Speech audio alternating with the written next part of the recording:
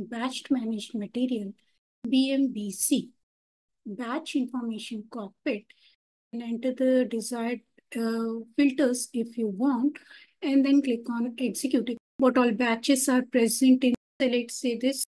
If you double click on material and the batch is 1003, this is the data which is maintained in the classification view. So these are the details which are maintained. If I want to edit the data, then you can click on this edit and display and change. So it will be in the change mode. The change batch is there. So I can edit the data if I want to. MM02, enter, and this is the material, press enter. Let me open the same material. Okay, 1100 is the plant. It's a batch managed material classification view of informations which are